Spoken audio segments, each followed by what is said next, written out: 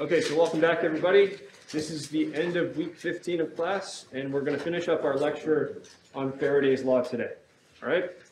So where we left off was we were dealing with this problem of basically a metal bar which creates a circuit using these two rails, and this entire apparatus is in a magnetic field. So we imagine pushing the bar to the left or to the right. In doing so, we're changing the magnetic flux through this loop here, and we're inducing some current to start flowing in that loop. Okay, so that was the sort of basic problem we were looking at last time. So in this particular case, we have a magnetic field coming out of the page, and we have this bar being pushed to the left. My question for you is, which way will the induced current flow? Are you going to have clockwise current going like this, or are you going to have counterclockwise current going like that? And then the follow-up is this. What is the direction of the magnetic force, that is the force that this bar is going to experience due to the B field? Okay? It's either going to be to the left or to the right. So give it a shot. Take a minute or two. Should be doing some right-hand rule stuff to figure this one out, and then we'll go through it together. So see what you come up with. We'll put it to a vote.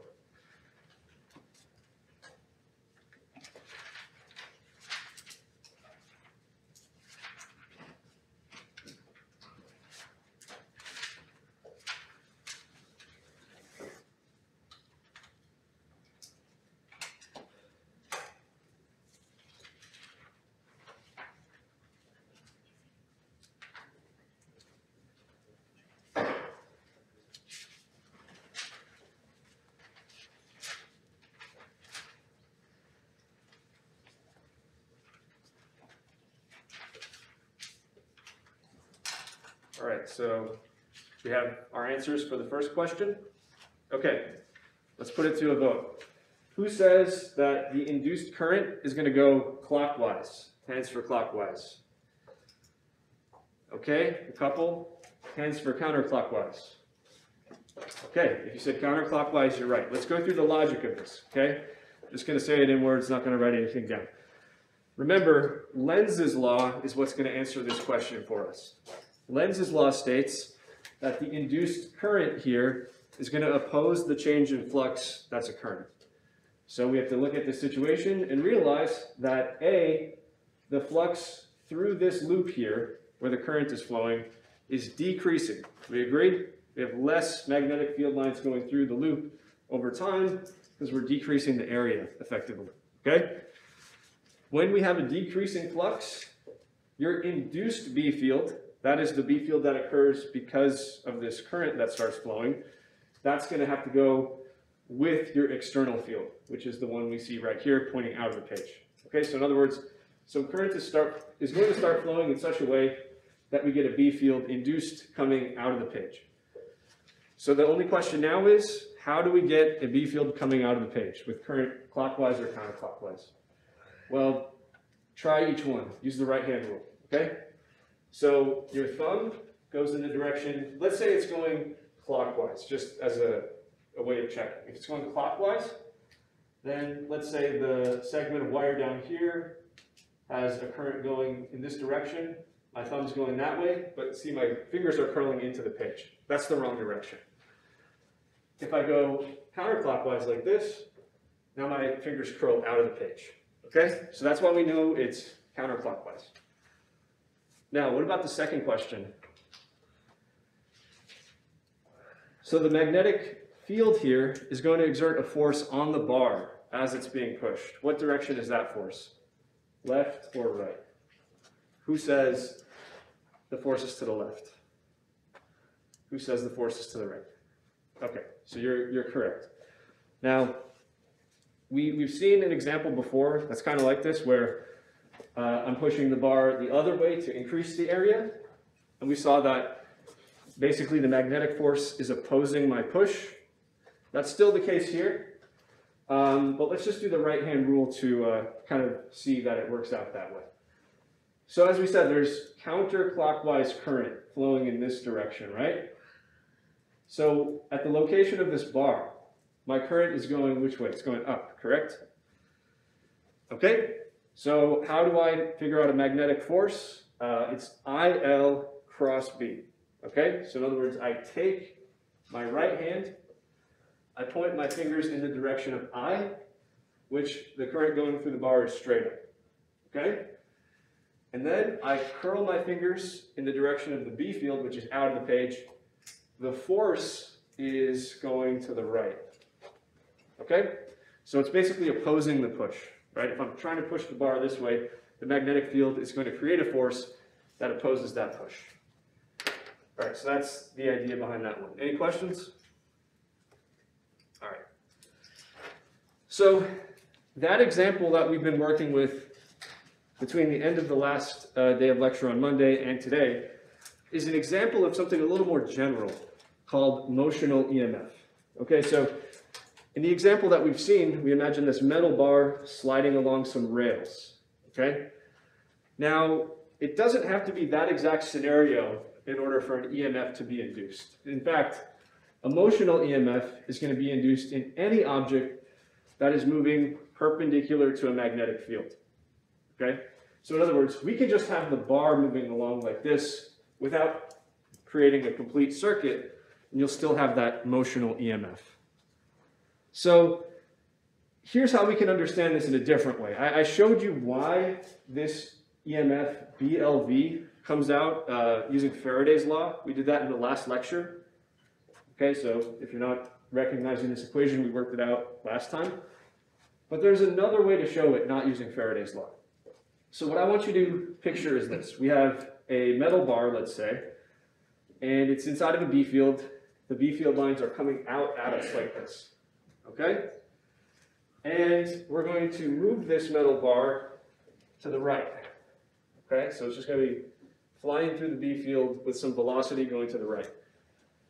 So the way I want us to think about this is, let's think about individual electrons in this metal bar and what kind of force they might experience as a result of this motion, okay? Remember, an electron is just a charged particle. There are going to be plenty of free electrons that can move around inside this metal bar, and each one is going to feel a force given by QV cross B. We agree? All right, so just pick some random electron in the bar, and we'll do QV cross B to try to figure out what kind of force it experiences, okay? Well, we're doing V cross B, where V is going that way, and B is coming out of the page. Let's start with that. I take my right hand, I'm going to point my fingers in the direction of V, and then if I'm going to curl them out of the page in the direction of B, it looks like this, okay? And my thumb, which is giving you the direction of the force, is going down. However, we're talking about electrons here. Those are negative charges, so what do I have to do as a final step? Flip it around. So electrons, in fact, are going to feel a force going up in this scenario, okay? So electrons are going to be pushed upwards. That means towards the top of the bar, I'm going to have an excess of electrons, right? And then because electrons are going to leave the bottom of the bar, I'm going to have like a deficit of electrons there. In other words, I'm going to have a net negative charge on the top and a net positive charge on the bottom, just because the electrons are going to be feeling a force that pushes them to the top of the bar. Okay? Go ahead. So protons don't flip, right? That's how you mean. Yeah, because the protons, remember, are just stuck inside of atoms. So if we're imagining this is like a metal bar, it's really the electrons that would be free to move. But the net effect is what's important, is that you get an opposite charge on each side. And as we know, if you have opposite charges on each side, you have a potential difference. You have a voltage across the rod. Okay?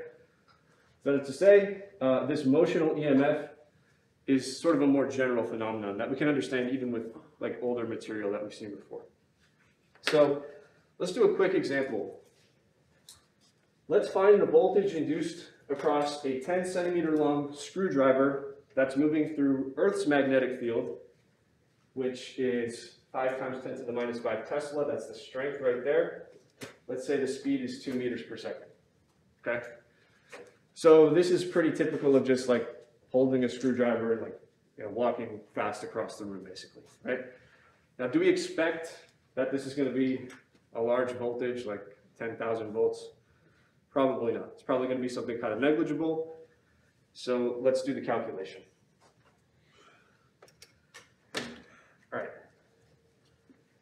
So this motional EMF that occurs when you have an object just moving through a B field, where there's a potential difference across it as a result, is given by BLV. Where in this case, we have B is 5 times 10 to the minus 5 Tesla. We have the length of our screwdriver as 10 centimeters. So 10 times 10 to the minus 2 meters, that's L. And then we're imagining that we're moving it at 2 meters per second. That's V. All right, so what does this work out to? Somebody tell me.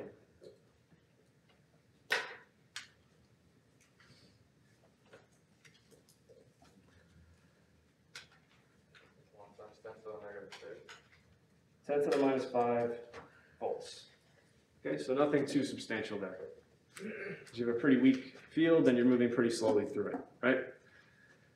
Okay, so any questions on that before we move on to the next type of example? Okay, so when it comes to Faraday's law, remember, at the very beginning I told you that if there's a changing magnetic flux, you induce an EMF. And there's basically 3 ways you can change the magnetic flux through some kind of surface. You can change just how strong the B field is. We saw some examples of that. You can change the area. We saw a few examples of that also. The last thing you can do is change the angle. Okay, so that's what we're going to focus on now. In other words, you can rotate your coil through a B field, changing the angle as time goes on, and that's going to induce an EMF. And as we're going to find out, this is how a generator works. This is how an AC generator works. Pretty much all of our electrical power in our grid is generated in this way. Okay, so this is really important. So here's the scenario. We have a coil of wire in a uniform magnetic field. And let's just say it's pointing to the right along the x-axis. We're going to have the coil itself be rotating. Let's say it's rotating about the z-axis like this. And let's just have it rotate at a constant rate, so 60 revolutions per minute would be an example of just like a constant rate rather than accelerating over time, okay? What we're going to do is find an expression for the EMF induced in this coil as a function of time. So first of all, I hope you can basically see that yes, we're going to be inducing an EMF because if you imagine the B field's going this way, when my coil is oriented vertically, I'm going to have the most flux going through it. And then when it's oriented like this, I'm going to have 0 flux going through it. And then there's everything in between. So the flux is constantly going to be changing. So you do expect, again, there's some kind of EMF being induced. So let's work out exactly what that is. Okay, so start with a picture. I'm going to show the coil itself edge on. So we're just seeing it from the side like this. That is our coil. And our B field, that's going straight to the right like this.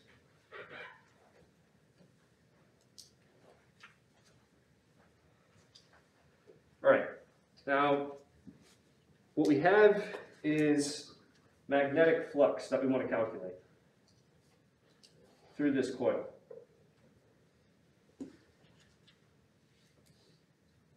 And remember, we call this psi B. Now, in this case, usually you would say the general expression is integral of B dot dA over the entire surface of the coil.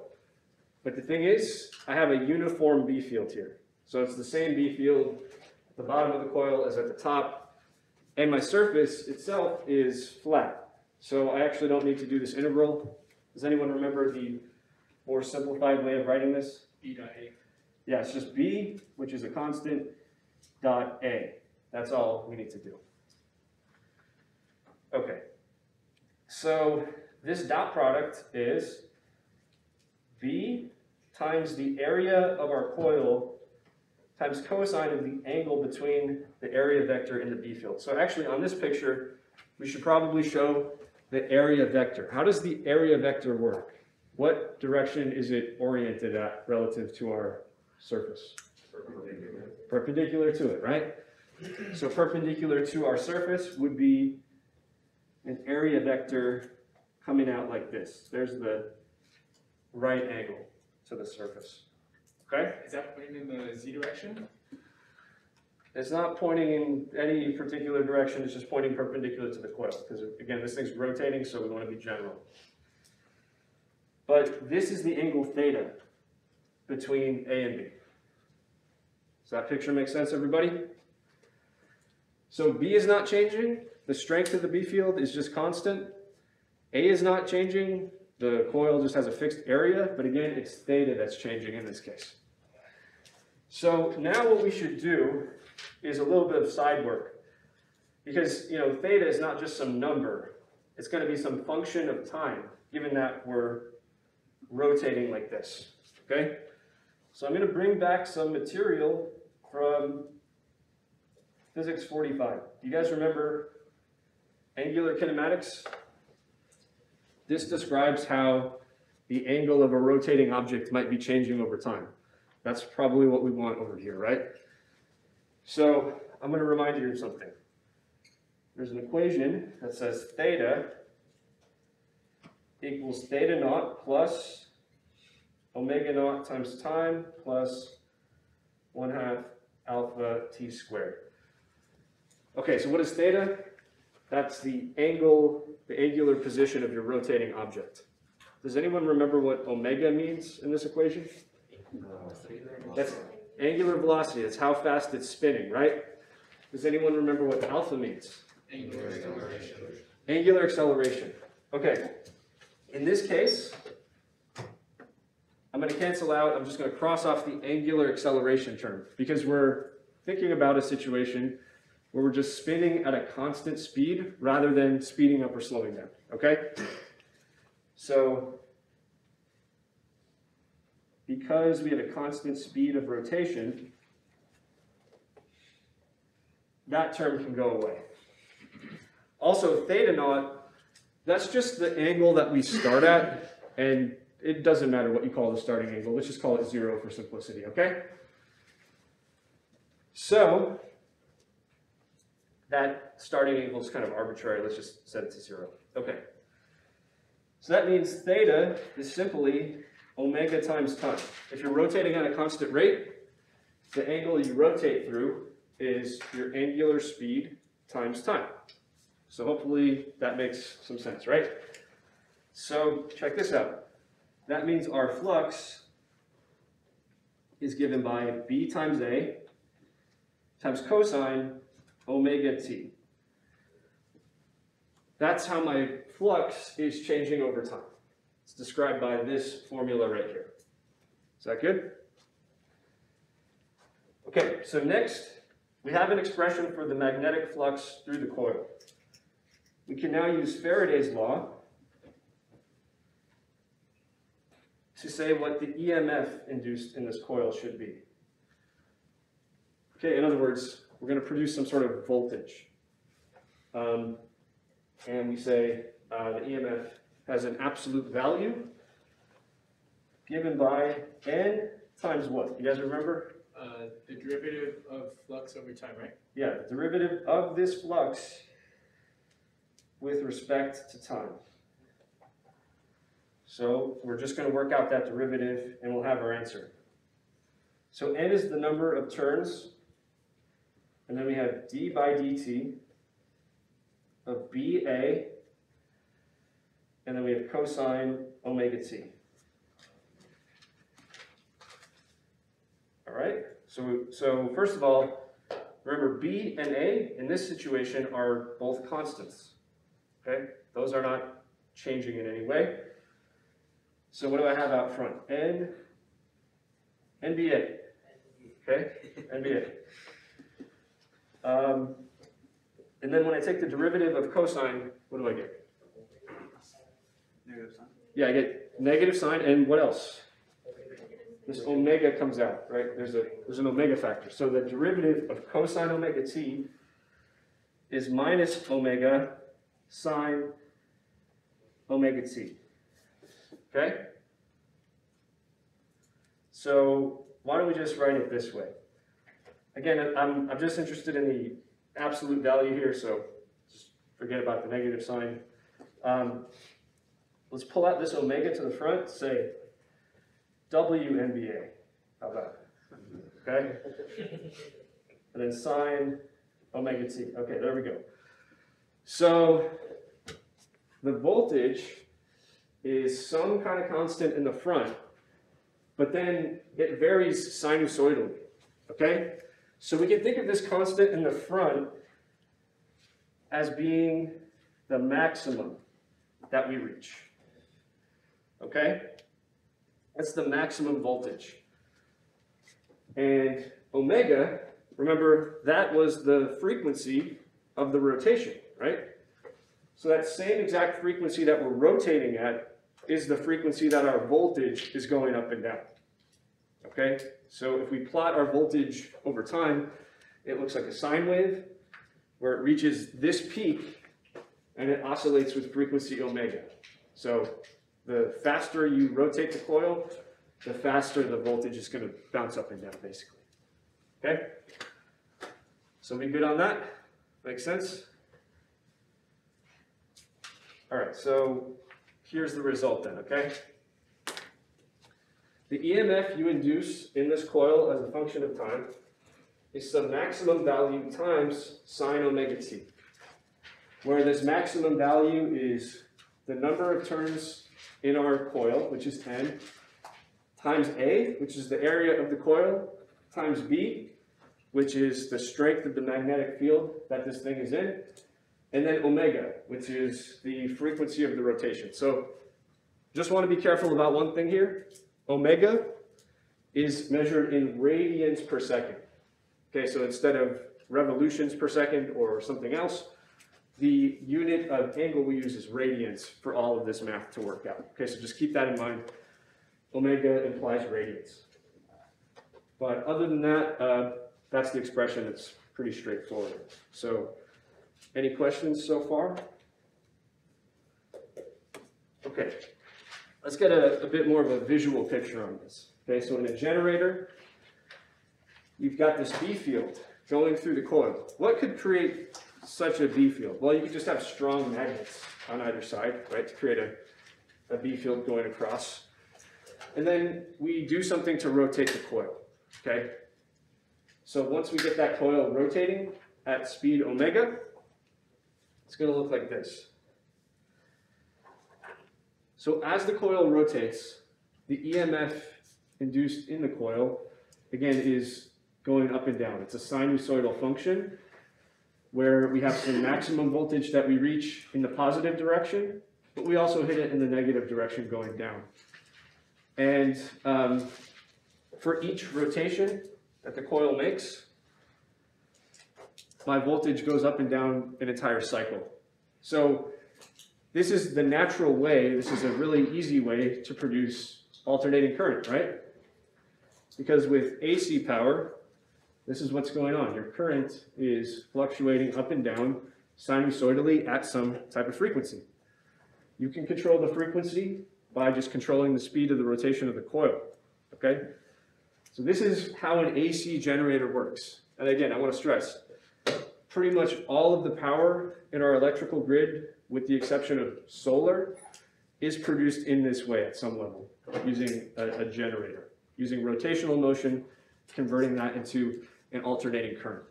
So hopefully you guys see how that works now. Okay, questions? All right, try this one out. We have an AC generator, which consists of a circular coil of wire, which has a diameter of 16 centimeters, and we put it inside of a uniform magnetic field, which has a magnitude of 0.15 Tesla. You want to generate a sinusoidal voltage in the coil with a frequency of 60 hertz and a maximum of 175 volts. So You want 60 hertz to be how quickly the voltage oscillates up and down, so 60 cycles per second. And you want it to peak at 175 volts each cycle. Okay? My question for you is, how many turns of wire should this coil have? How many times do you need to wrap it around for this to work? My other question is, let's say we connect this generator to some kind of load which has a resistance of 45 ohms. What will the maximum current be provided by that generator? So try to work this out, and then we'll discuss it. So take 3-4 minutes to work on this.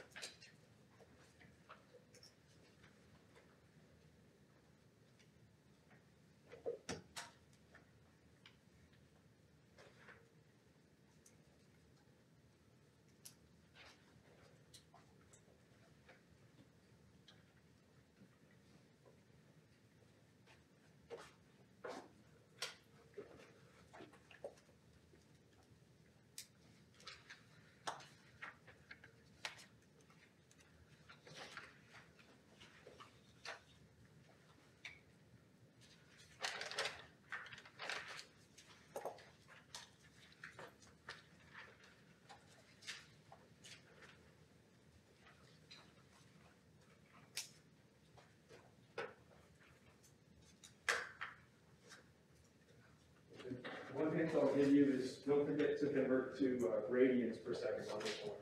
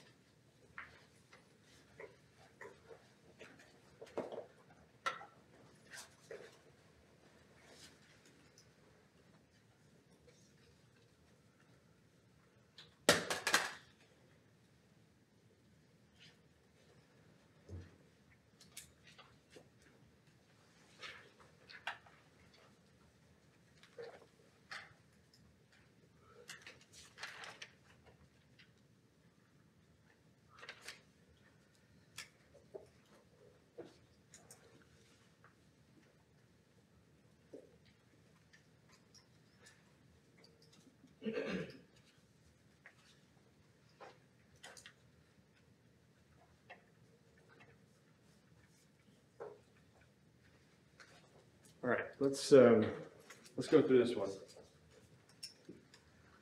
So what I'm trying to get you to use here is that when it comes to an AC generator, the maximum EMF induced is given by NAB times omega. We're trying to find N. We know that the max EMF we want is 175 volts. We know that much. We also know that B, the B field that we're going to have access to is 0.15 Tesla, okay? As for the area, we're not given that directly, but it's a simple calculation. It's a circular coil, so the area of it is going to be pi r squared. The diameter is 16 centimeters, so the radius is half that, right?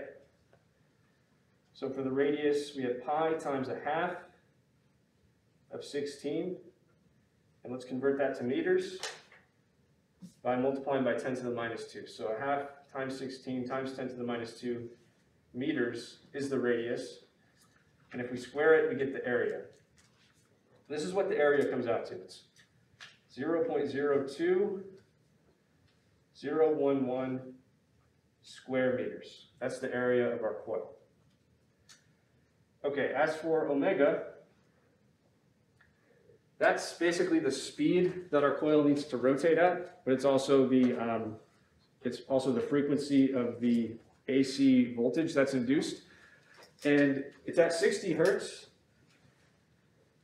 So 60 hertz, hertz is the same as cycles per second, okay? Remember that. And we don't want it in cycles per second, we want it in radians per second. So what's the conversion? 2 pi. Every one cycle consists of 2 pi radians, correct? So just multiply through by 2 pi. What does that give you? 2 pi times 60.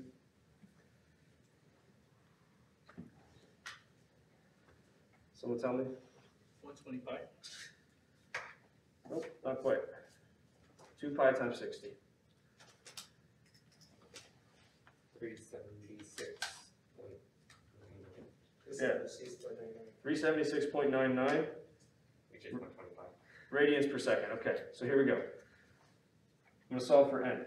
This is telling me if I want to design this generator to do exactly what I want, I need to create a coil with a certain number of wrappings of wire for it to work. So that's going to be, if we go by the original equation, the max EMF over AB omega. So let's plug the numbers in. What's our max EMF? 175 volts. What's our area? 0.02011 square meters. What's our B field? 0.15 Tesla. And what's our omega? 376.99 radians per second. Okay? Let's not go through the units. Let's just use our result that, everything's in SI. This should come out in the units we expect, and it's N, so what units do we expect on that? Turns. Well, unitless, basically, right? No units. What does that come out to? Someone want to tell me? 155? I'm getting 154. 154. All right, so if we want to design our coil, it's got to have 154 turns of wire. All right, as for the other question, what is the maximum current if we hook the generator up to a load, which is 45 ohms in resistance? For that, we just use Ohm's law. The EMF is I times R. Okay, that's simple. So the current, if we want the maximum value, should be the maximum value of our EMF divided by R. And that's 175 volts divided by 45 ohms. So what's that current? 3.89. Right, so in our device that we're powering, we're going to have an alternating current, but the peak of that current is going to be 3.89 amps. Okay? What was the first question? I didn't see it. It's how many turns? That's N. Yeah. Anything else? Okay. So let's keep moving, and let me ask you this kind of conceptual question. So we basically just went over the operating principle behind an electrical generator. What it is you have a coil rotating in a magnetic field, and as a result of that, you get this alternating current flowing through the coil. That means we're producing some electrical energy, right? Where's that energy coming from? Heat.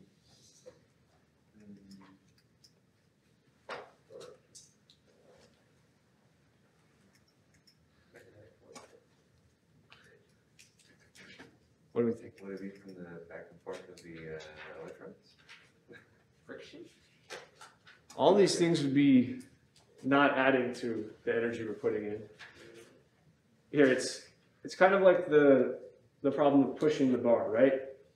It's not just going to move on its own. You have to do some work to move the bar in that example we did last time. In the same exact way, you need to perform work in order to rotate the coil, okay? The coil is not just going to rotate on its own. And you can show, although we're not going to go through this exercise, we did go through the exercise when it came to pushing the bar, but you can show that the more electrical energy you generate, the more work you're going to have to do in order to rotate the coil. Has anyone used like a hand cranked generator before where you just turn a light bulb on? If you've ever done this, you'll know that the brighter you want the bulb to be, the harder you have to work to turn the coil. So the more energy you want to get out of your generator, the more energy you have to put in the form of mechanical work, okay? And by the way, most generators obviously are not going to be cranked by hand. We're going to use other methods to turn the coil. Can anyone think of, let's say, in our power grid, what types of things do we use to turn the coil to create the rotational motion in the first place? Hydroelectric, great example, right? Use falling water to turn your turbine and rotate your coil and produce the AC current. Any other examples you can think of? Wind. Wind, yeah, wind farms doing just this, right? What else? Combustion of fossil fuels? Yeah, combustion of fossil fuels. You heat up some water using burning fossil fuels, create rising steam. That rising steam spins a turbine, and then you have the effect we just talked about. You create AC power, okay? So you need some input of mechanical work. It can come from various different places, but this energy is not coming for free, right? You need to put in some energy to get some energy out, okay? So the lesson I just want you to take away, again, is that this effect of electromagnetic induction, it's not magical, it doesn't violate the laws of physics as we know them. The energy you get out is coming from somewhere, right? Because energy is conserved overall, right? So if we're producing some electrical energy in this process, it has to be coming from somewhere else. So in the two examples where I think you can see this most clearly, again, is this example we did, where you have a circuit created by putting a bar across these rails and having this all inside of a magnetic field. If we want to push the bar this way, we generate some current going in this direction, but that creates a magnetic force which is opposing our push. So basically, the more current we want to generate, the faster we have to push the bar, but the more we'll feel an opposing magnetic force, okay? So we'll have to, in other words, do more and more work to get more and more electrical energy out in that process. And the same holds true for the generator, right? The type of work you do is exerting a torque rather than exerting a force. You have to exert a torque to get this thing spinning. But basically you'll find that if you exert a torque in one direction to get it spinning the way you want, the magnetic field itself is going to exert a torque going the other way. Remember we talked about how in situations like this where you have a loop with some current running through it, the magnetic field itself exerts a torque. And that's always opposing the torque that you input, okay? So the point is, the more electrical energy you generate in this coil, the more of an opposing torque you're going to feel, and the more energy you're going to have to put in just to move it in the first place, okay? So the energy is not for free. It's always coming from somewhere else. That's the lesson. Okay. Questions on that? Okay, so to summarize, we've gone through Faraday's law in basically every scenario you can imagine with a changing B field, a changing area, and a changing angle. But I'm going to show you one example where more than one thing is changing at the same time. In other words, what if it's not just that we change the strength of the B field, but let's change the strength of the B field and at the same time change the area. Just want to show you how that works mathematically, okay? So here's what's going on in this problem. We've got a metal bar, length L equals 38 centimeters. And the resistance of that bar, 1 ohm. It lies across these two rails, which are connected by this wire right here. All right, so there's a B field that this whole apparatus is inside of. Let's say initially the strength of that B field is 1 Tesla. Let's also say that the bar is initially 10 meters away from this edge. See, X is how far the bar is from the edge of our apparatus. So let's say it starts off at 10 meters. All right, so then at t equals 0, we begin to push the bar to the left. Okay, so we're going to push it that way at a constant speed of 2.45 meters per second. So think about it. When we push the bar to the left, we're changing the area, right? So we know how to handle that one. We've seen examples before. But let's say at the same time, the B field strength begins to increase at a rate of 0.1 Tesla per second. So what we're doing here is we're decreasing the area by pushing the bar this way, but we're increasing the strength of the B field. We're turning that up as time goes on. So the question is, what is the induced current at t equals 3 seconds? So 3 seconds after I begin to push the bar this way, how much current are we inducing in the coil? We're going to compute that. And then we're going to answer a tricky question, which is that current going to be clockwise or counterclockwise? Okay? So we all clear on what's going on here? Let's go through it. So I'm going to copy down that picture. That picture, we're going to put it on our page and add to it. So here is the apparatus. We've got these two rails, and we've got the bar going across like this. Okay, the length of that rail, we'll call that L, going this way. And basically the position of the rail relative to the left side, that's X. All right, the B field, I'll just draw one B field line coming out of the page. We know it's uniformly coming out of the page, but that's just for reference. And we're pushing the bar to the left, so that means the velocity of it is going like this to the left. Cool? All right. So this is just going to be an application of Faraday's law to figure out how much current we have. Basically, we're going to write down a formula for the flux through that loop, and then we're going to take the derivative of it to see what the induced EMF is. Okay, so write down what the flux is, then write down what the derivative is. All right?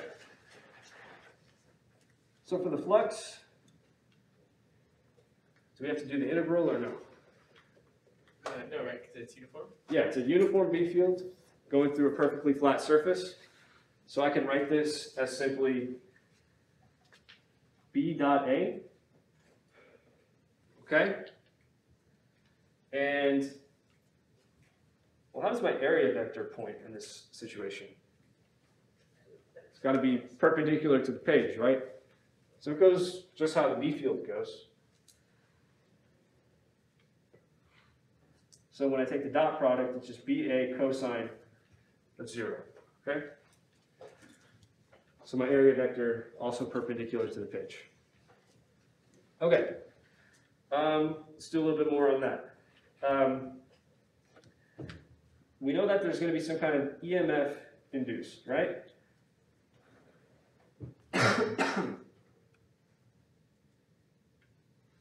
In this loop, let's say. And that's going to be given by Faraday's law. So I'm going to write down what we know about Faraday's law, the EMF induced epsilon. We're just going to find the absolute value of it here is equal to the number of turns times the absolute value of d phi dt. Okay? How many, what should I put in for n here? That's just 1, yeah. And I should actually write down 1 then, yeah? Okay, so 1. And then we have the derivative with respect to time of the flux, which is just B times A. For now, I'm just going to write it as B times A. But let me ask you this. Usually at this step, we try to think about what things I could potentially pull out of the derivative, right? Can I pull B or A out in this case? No, because B is changing, and so is A. They're both changing. So how do I handle this derivative? Product rule? Yeah, it's the product rule. Okay? If B and A are both changing, then I have to apply the product rule to get the derivative of the product of B and A, right? How does that work? You guys remember product rule? It's f power of x times g of x. Okay, so let's write it this way. Let's take the derivative of B with respect to time, and then multiply that just by A.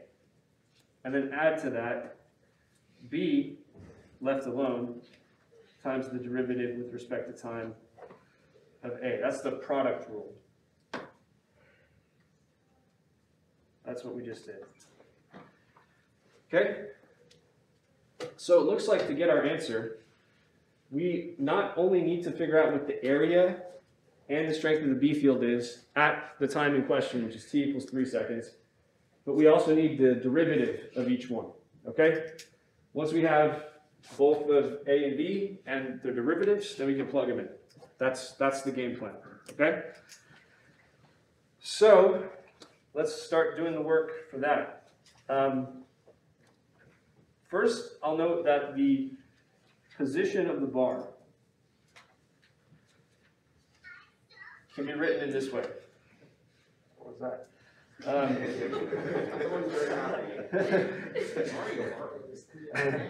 right.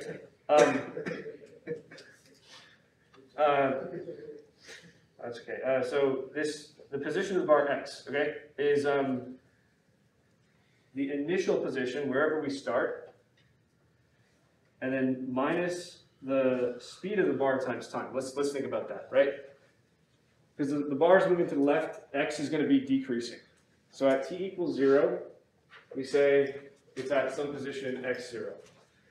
And then we just subtract off that distance that we move the bar, which is v times time. Okay, does that make sense? So that's a formula that tells us the position of the bar. For the area of the loop, what do we have? We have A equals L times X, correct? We have L times X. But for X, that's what's changing, right? According to this formula that we wrote down. Which means I can write the area as L times X0, the starting position, minus the speed we're pushing the bar times the time. Okay, so that's a formula for the area. We want that because we'll need to take its derivative at some point, okay? Now, let's also write down a formula for the strength of the field. Okay, and this is going to kind of work in the same way as the position of the bar, right? We know the B field starts off with some strength, which we call B naught. Okay, and then over time, we increase the strength of the field. Okay, so I'm just writing this symbolically. We'll put the numbers in, but basically, if my B field strength starts off at some value, and then it ramps up in a linear fashion, we can write it as B naught plus RT. So it's our starting value plus some kind of rate of increase times time. Okay? So that's what we have. Let's do the calculations for t equals 3 seconds. Okay? So here's what we have at t equals 3 seconds. Okay? Let's start with the area. So I can plug numbers right into this formula to figure out what the area will be at that time. So that's going to be the length of the bar. That was 38 centimeters or 0.38 meters. And then we have x naught, That was our starting position, which is 10 meters. And then minus the speed we're moving it, which was 2.45 meters per second. And then times the time, which is 3 seconds. Okay? So that's basically L times the X position of the bar to give us the area at this specific time, okay? And what do we end up getting for the area? Someone tell me?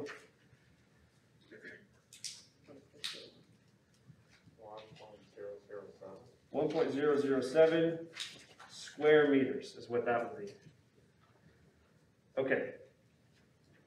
We also, again, we don't just want the area, that's going to be plugged in here, but we want the derivative of the area with respect to time, okay?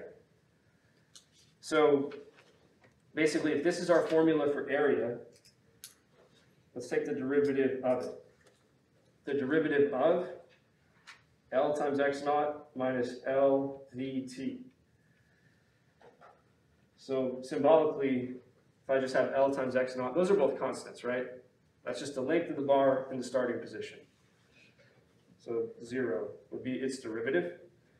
What would be the derivative of this term, minus LVT? Would it just be LV? Yeah, minus LV is how that would go. And now let's put the numbers in. So it's going to be minus 0.38 meters, and then 2.45 meters per second. So just multiplying those two numbers gives us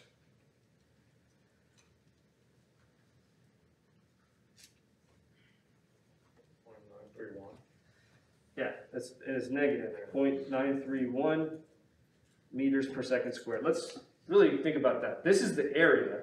So you have like about a meter squared of area. But the rate at which the area is changing, that's what this is. So it's,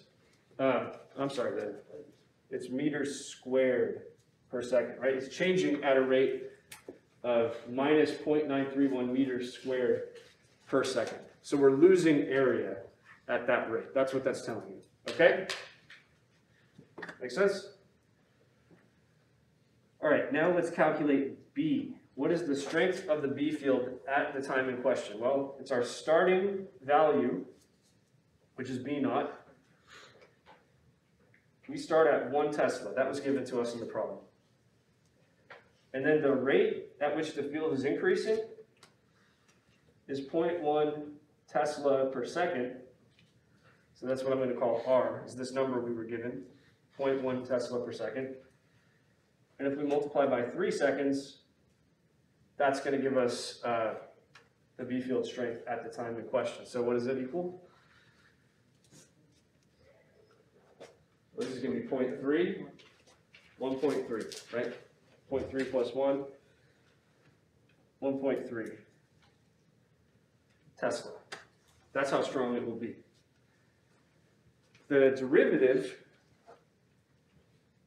with respect to time of our B field strength is going to be the following. It's going to be, let's work it out, the derivative of this guy. The derivative with respect to time of B naught plus R times T. That'd just be R, right? Yeah, so exactly. It's 0 for the first term, and then T goes to 1, and you just get R. So in other words, it's 0.100 Tesla per second. We already kind of knew that, right? The derivative of B with respect to time, that's how quickly it's changing. So that's the number we were given originally, 0.1 Tesla per second, okay? So let me just underline each one of those numbers. A, the derivative of A, B, and the derivative of B are all going into this calculation to give us the induced EMF, okay? That makes sense? So we worked out from the product rule that this is what we need to calculate. Now we have all the numbers that are going to actually go into that calculation. Okay, so here it is. The induced EMF has a magnitude of dB dt. Let's put that in first. Okay, that's this term. 0.1 Tesla per second. That's how quickly the field is changing. that gets multiplied by A. That's this number. 1.007 square meters. And then we add to that B. That's just the strength of the B field at t equals 3 seconds right there. That's this number. That's 1.3 Tesla. And then finally, we multiply that by dA dt. Got to be careful. That itself has a negative sign on it. We're not taking the absolute value of that. We're taking the absolute value of the whole result. So we got to keep that sign for now. Minus 0.931 meters squared per second, right there. I'm going to actually break this down into two numbers, okay?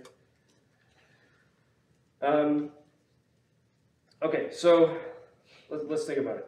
0.1 times 1.007, that's just 0.1007. And this is going to work out in volts, so I'm just going to put volts right there. Can anyone multiply these two numbers together for me, just as an intermediate calculation? 1.3 times minus 0.931. That'd be negative 1.2103. All right, so there's a reason I'm doing this, everybody.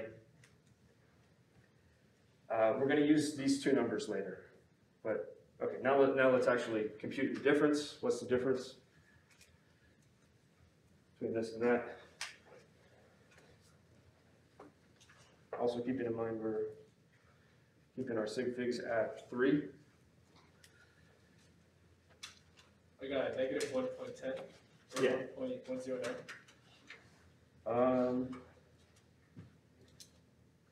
Yeah, so when we round it and take the absolute value, it's 1.11, okay? So at that particular moment in time, we're inducing just over a volt in the loop. But remember, if you plug in different times, you'll get different results out. Okay, and of course, let's just shortcut this. If epsilon equals I times R, so if the induced EMF is the current we induce times the resistance, and in this case, what was our resistance? Just 1 ohm? What does that mean about our current?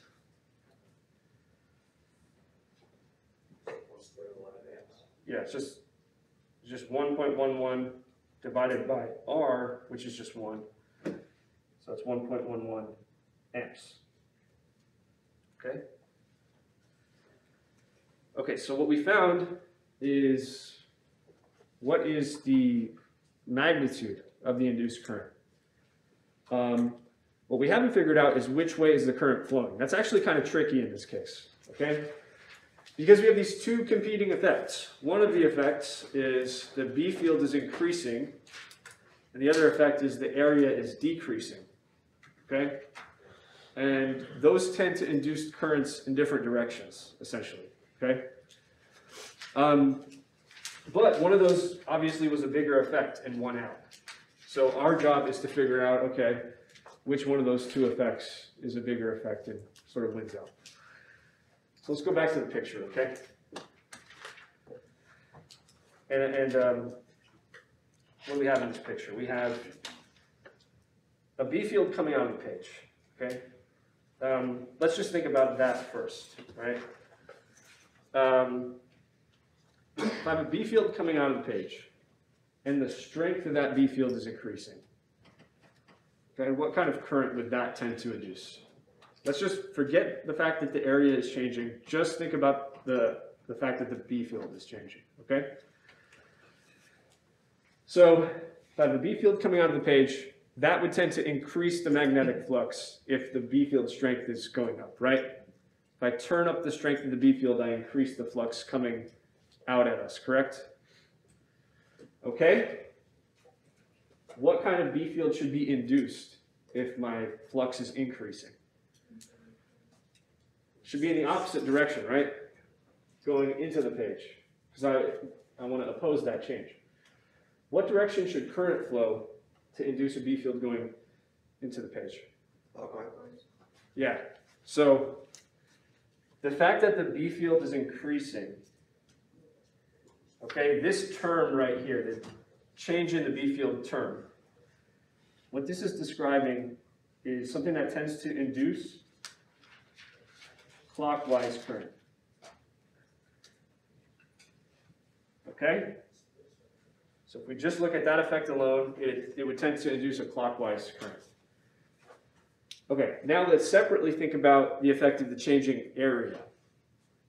Okay, so with my area, that's actually decreasing because I'm sliding the bar this way, decreasing the overall area of the loop. Okay, so basically that tends to decrease the magnetic flux, doesn't it? So that would tend to induce what kind of B field? So if I decrease the area, that tends to induce a B field going the same way as the one we already have. That's a B field coming out of the page. What direction is the current to create a B field coming out of the page? Counterclockwise. Yeah. So the effect of the area changing, which is this second term, because that's dA dt, is to tend to induce a current which is counterclockwise. Okay? So that's what we have here. Okay? The first term is associated with the clockwise current, the second term associated with the counterclockwise current. Now which one is bigger? The second term, right? The second term, this is the bigger term. And that's the one that's associated with the counterclockwise current. So the overall effect would be a counterclockwise current, which is 1.11 amps. Okay? So if you ever have multiple changing variables, you're going to have to do a product rule once you apply Faraday's law. And that means you'll have two different terms. And they could potentially be giving you different results as far as which way the current's going to go. So how do you figure it out? You just look at the two terms, and you determine which one is larger. That tells you which way the current is going to go. Okay? All right. So that was kind of the last tricky example. The rest of the lecture, what I want to do is talk about applications. Okay? There are a lot of technological applications of Faraday's law. Some of them we've already touched on. And I'm also going to show you a cool demo, which may surprise you a little bit. Okay. So, technological applications. Here we go. The first one we're going to go over, we already talked about, but it's really important, so I'm going to say it again. AC generators. Okay? When you have a coil of wire which is rotating inside of a B field, you can imagine, for example, putting that coil in between the two poles of like a horseshoe magnet like this, such that it's inside a very strong B field. When you start rotating that, you're creating a changing flux through the coil. And so we know by now that according to Faraday's law, that's going to produce a changing EMF in the coil. And we can use that, we can hook that coil up to different devices to provide alternating current to power those devices, okay? And again, this is how electricity is generated on the large scale, not only in this country, but most of the world, okay? Again, the big exception being solar. So, if we kind of take a look at the design of this, it should look familiar. We talked in previous chapters about how electrical motors work. Remember that? How does a motor work? We have some kind of power source which runs current through a coil. That coil is in a magnetic field, and the torque that it feels from the magnetic field makes it start rotating. So it looks like it's almost the same thing as a generator. Basically, it's just run in reverse. So what's going on with the generator? We start with some rotational motion. We have to do some kind of mechanical work to rotate the coil. And then what comes out of that is the electrical power. For a motor, it's just the opposite. Okay, you have to input some electrical power to run some current through the coil, and then as a result of that, you get the rotational motion. But the design is pretty similar, right? You can actually see this. We're going to do a lab next week where you build your own AC generator, really, simple tabletop AC generator, and you're going to run it as a motor. You can see that you can just hook it up to a power source and it functions perfectly well as a motor, okay? So here's kind of an animation of that. It's shown you similar things before. Again, there's our rotating coil, and there is the AC voltage it's outputting, okay? So that's how they work. Next thing to talk about is something called the back EMF of a motor. So just by a show of hands, who's an electrical engineer, aspiring electrical engineer out there? All right, so I'm sure you'll work on motors at some point in your education or not on the job. One important effect to keep in mind is something called the back EMF. So let's explain that. So remember, when you have a motor, you've got a coil, it's got some current running through it, and that coil is rotating inside of a magnetic field, okay? Well, basically, when a coil rotates inside of a magnetic field, you're going to create an EMF, right? You're going to create an EMF because of Faraday's law, right? Because the flux going through that coil is changing. So in other words, you're trying to run a motor, but it's also acting like a generator. You can't really prevent that. You're generating an EMF across it. And that really is unavoidable, okay? And it turns out this EMF that's generated because of Faraday's law, basically, it acts against the source voltage. So in other words, let's say I use a battery to power my motor, right? That would be what I'm calling my source voltage. I'll call it E source, epsilon source, okay? But once the motor starts spinning, I'm generating this back EMF, and that goes against the source voltage. So it's as if we have another battery facing the wrong way, right? Like this. Okay, so it's kind of preventing the motor from spinning as fast as we might want it to be, okay? Because if we think about the way Faraday's law works, when you have a spinning coil, the faster that coil spins, the greater the EMF you induce, right? So the circuit kind of looks like this. We have our source voltage, we have our back EMF, and then the motor itself has some resistance in its coil. This is like the simplest kind of circuit diagram of a motor, right? This is your source voltage, your back EMF, and the resistance of your coil, okay? So basically, because this guy gets bigger, the back EMF gets bigger, the faster it spins, we're going to be drawing less and less current to the motor the faster it spins. So it kind of self-regulates in that way. So let's real quick do a circuit diagram and a loop rule to really just figure out, how the current going to the motor can be found. So again, this is our model. We have some kind of source voltage. That could be the battery that's powering the motor or whatever. You have the back EMF, which is opposing this voltage. And then you have whatever the total resistance of the coil is for your motor. So we have current flowing like this across the circuit. Let's just do a loop rule real quick. Remember how this works?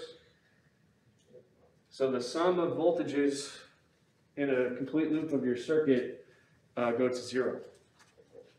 So maybe we'll start by going across this battery. Positive or negative if I go this way across it? Positive. Yeah, so we have positive epsilon S and then negative epsilon V. So again, it effectively saps away some of your applied voltage because it opposes it. And then what? Minus IR equals 0. So let's actually solve for I. You have I times the resistance of the coil equals epsilon S minus epsilon V. Let's solve for I. This will tell us how much current is being drawn into the motor. So it's the difference of your source and your back EMF divided by the resistance of your coil. Okay? And let's think about like two cases. The motor is just starting up, so it's like barely moving at all. You're just starting to turn it on and get it moving. And then let's think about it's been rotating for a while and it's kind of just going at a steady speed. Okay, so it's already started up. Well, see, my back EMF is going to be really small when the motor just starts up because it's going to be rotating so slowly, right? So you're going to be generating that back EMF very slowly. So at first, you generate or you draw a lot of current. There's a big value of I for the current going into the coil. But as time goes on, the back EMF gets bigger and bigger because our motor is rotating faster and faster. So we're subtracting a bigger number up here, and that means we're drawing less and less current. So your motor draws the most current right when you start it up, and it draws the least current once it's going at a steady rate. Have you ever noticed that happen before? Is that why the car, like the car's RPM and stuff always like goes right to the top when we start it and then it goes down again or something? Well, that's a little different because that's not an electrical motor. I didn't think I was just curious. Yeah, that's something else. But have you ever noticed this effect? Have you ever been in the kitchen and you turn on the garbage disposal and then you see the lights flicker? Yeah. You've all seen that? That's why, okay? Because you draw the most current to the motor of the garbage disposal right when you turn it on. And that means other things like the lights in your kitchen are receiving less current momentarily. They go dim, but then as soon as it's spinning at a pretty steady rate, they flicker back, okay? Over here? Is this sort of why, like, if you're in like your car, and like let's say you turn it off every time you get to a stoplight and then turn it back on when the light turns green, it's going to be way less efficient than if you just keep it like running. So again, this strictly is an effect of an electrical motor. So think like the starter with the electric, like use the battery to start the car. I'm not sure, but I doubt that some inefficiency in the starter motor is the main effect there. Yeah. I was going to say, that does make sense though with regards to EPA ratings on electric vehicles when they're in constant motion versus like city traffic. City traffic ratings are kind of garbage, but their highway is actually decent. Yeah, that's true. Assuming no stop, no traffic. Yeah. So anyway, these are all good points. I want to just summarize here. When starting up, a motor draws the most current, and you've probably seen that happen before. Right. Here's another application of Faraday's law. Microphones to capture sound, to record sound. And this looks very similar in a lot of ways to how speakers work. I showed you that before. So there's kind of a similarity between motors and generators in the same way there's a similarity between speakers and microphones. So how does a microphone work in the first place? Every microphone has a small membrane called a diaphragm attached to it. And basically when a sound wave comes in, it hits that diaphragm and it exerts a force on it. Now a sound wave is just air which is oscillating back and forth at some frequency.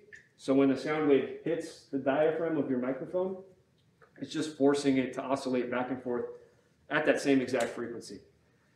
So basically the information in your sound wave is like encoded in how this diaphragm is oscillating.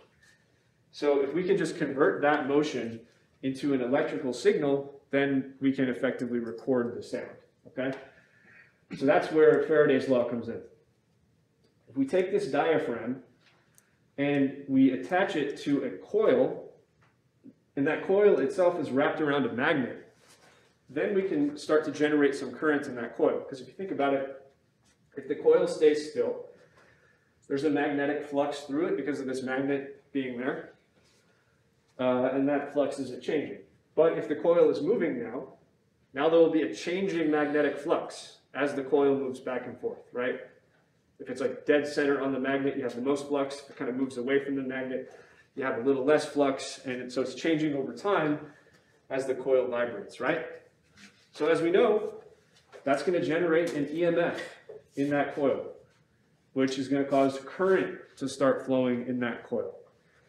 And if you take that electrical signal and you send it somewhere, maybe send it somewhere to be recorded, maybe send it somewhere to be amplified through another speaker or something like that, that's how we can make use of a microphone, okay?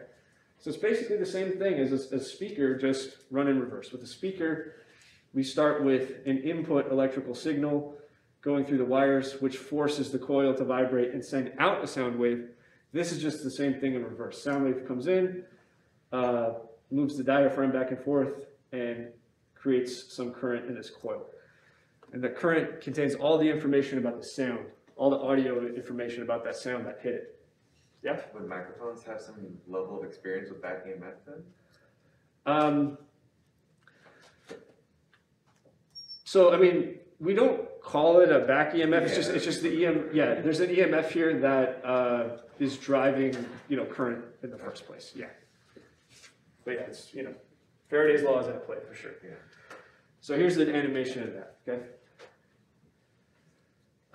By the way, I mean, this is a really simple design for a microphone. You can do it in a lot more sophisticated ways than this, but the basic physical principle is still gonna hold, okay? So when something's like, I don't know if you ever recorded something like that was loud, basically it's going too fast to give out like a signal or something, or why is that? And it cuts out? I'm sorry, when it cuts out, when a mic cuts out? Yeah, like when your microphone cuts out, or I don't know if you ever been recording something and something loud goes off. Like feedback, you mean? Yeah. Okay. Yeah, so with microphone feedback, like if you have a microphone here and then like a speaker that's playing the same sound back, it's just being hit with a sound wave that exactly matches this vibration. So it's kind of like in resonance with it. It's going to make it vibrate more and more violently. And yeah, there's only, if the signal's too strong, it gets distorted and it just doesn't sound good anymore. Has anyone heard of magnetic brakes before? These are found on some trains nowadays, but it's actually a more general phenomenon where if you have relative motion between a magnet and a conductor that's close by, an EMF is going to be induced, okay?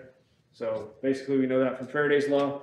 If you have a conductor here and you move a magnet next to the conductor, what is that conductor going to see? It's going to see a changing magnetic field, correct? When you have a changing magnetic field, you induce an EMF. That induced EMF can create loops of currents in your conductor. So remember, we're not talking about just like a wire wrapped into a loop anymore. We're talking about like a continuous metal sheet. So within that piece of metal, within that conductor, you're going to have loops of current circulating around, just like you would if you had a little coil of wire there, okay? And those are called eddy currents, by the way. So these little loops of currents, these little kind of circulating currents in the piece of metal are called eddy currents. All right, now let's take it one step further. If you have these eddy currents forming in the metal, they produce magnetic fields themselves, right? If you have current circulating like this, it produces a magnetic field. So now you have your original magnet and then the magnetic field produced by these eddy currents. Turns out those fields can repel each other to slow the motion down, okay? So let me show you one example in an animation or in a video, and another one I'll do it live. So here, check this out. This is our magnet, this is our conducting piece of metal, and it just instantly brings it to a stop. It breaks it. It doesn't even touch, okay? Why is that? Because again, we have this moving magnet creates a changing magnetic flux through this piece of metal. That produces the eddy currents, which themselves produce a B field, which repels this magnet. Okay, and that's how you get magnetic braking. And it's the same effect if it's like a metal disc rotating through the poles of a magnet like that. You can use that to slow rotation down in, let's say, a train, like in the wheels of a train. All right, so I'm going to show you an example. I have some strong neodymium magnets here. You can see how strong they are. They're kind of hard to separate, right? And I have a conductor, okay? So I'm going to drop this magnet through the conductor. What's going to happen? Let's do a test case. Let's do a non-magnetic material, just so you know I'm not bullshitting you. Let's do a penny, okay? That's not very interesting, right? Any guesses what will happen when I do this? Very slow or not at all? That's a lot slower, right?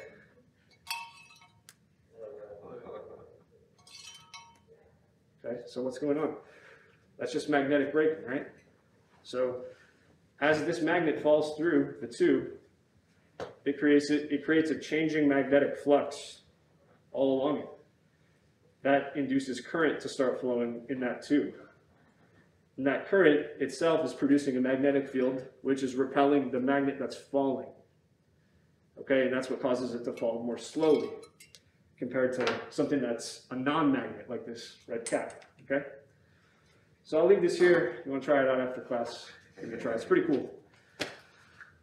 Okay. It's like a higher magnetic field, like a stronger magnet. Would it just float in there by any chance or no? It would just fall more slowly. Okay. Yeah, it would fall slower and slower the stronger the magnet you use. So that would be like a physical representation of magnetic resistance. Kind of like air resistance. Yeah, it's similar in a lot of ways to air resistance, right? Yeah. Can you feel any sort of feedback in your hand, the one that's holding the tube? Yeah, because the tube exerts a force on the magnet exerts a force back, and you can feel that. Yeah. So it's like it feels a little heavier for a second while it's falling. You should try it out. Okay. A couple more pieces of technology. Let's do transformers. The kind that you see on electrical poles, right? So what is a transformer? Transformer is something that transfers AC electrical energy from one circuit to another, and it does it in a way typically to increase the voltage or decrease the voltage. That's usually the purpose. So you see transformers on electrical lines a lot, which are either stepping the voltage up so the power can be transmitted over a long distance, or stepping the voltage down so the power can go into your house and be at a safe voltage, okay? So here's basically the way it works. A transformer consists of an iron core. So this is just a giant chunk of iron in the shape of a donut, more or less. And you have on one side what we call the primary coil, where it's just a bunch of turns of wire wrapped around that side. And then you have a secondary coil where, again, you just wrap a wire many times around that side. So what you do is you hook up some device over here, or set of devices over here, and that's your input power. This is what you're putting into the transformer. And then you hook up something over here, and that's your output, okay? And what we see is there's some kind of voltage on the primary side and some voltage across on the secondary side.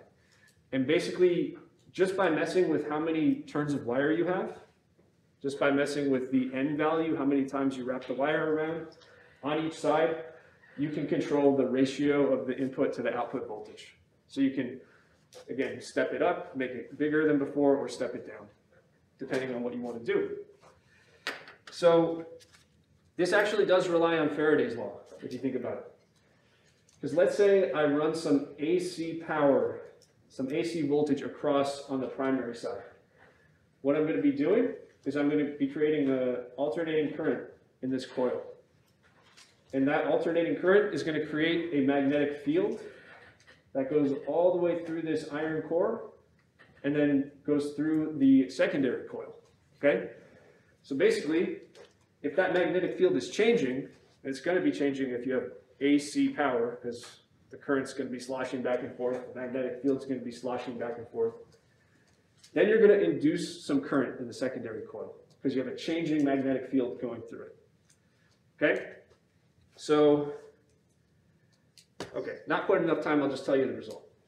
Faraday's law says this.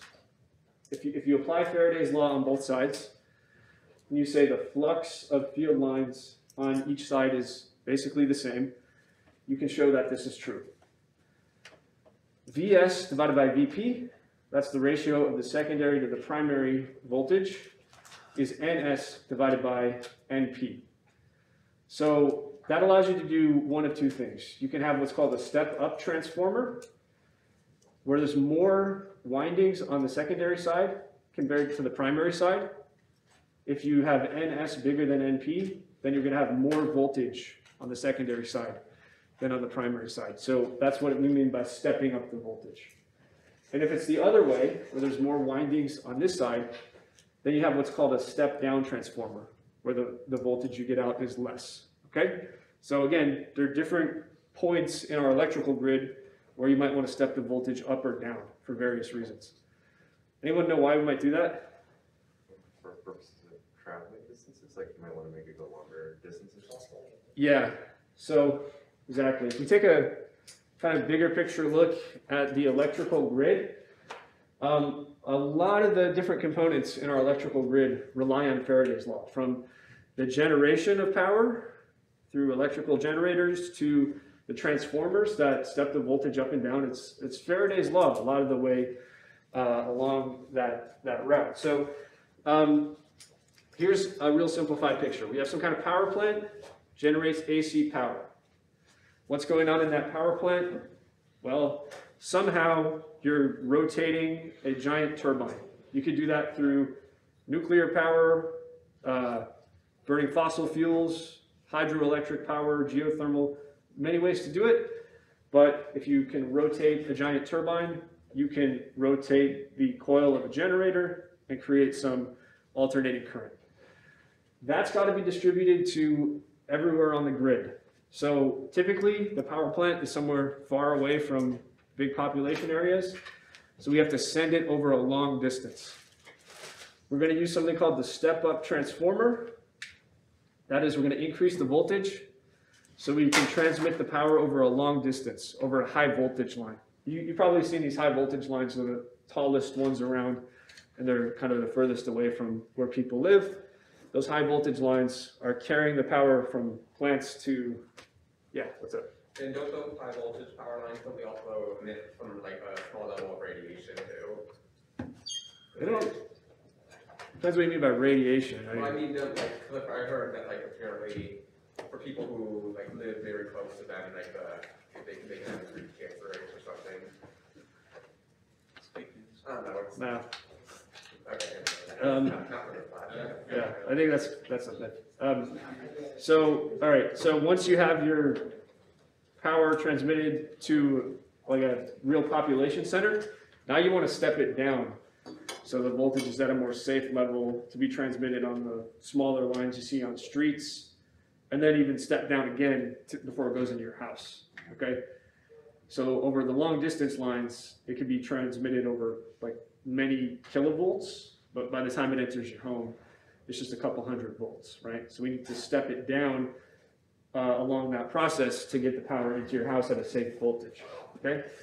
So everything from the generators to those transformers that step the voltage up and down relies on Faraday's law. So it's kind of important.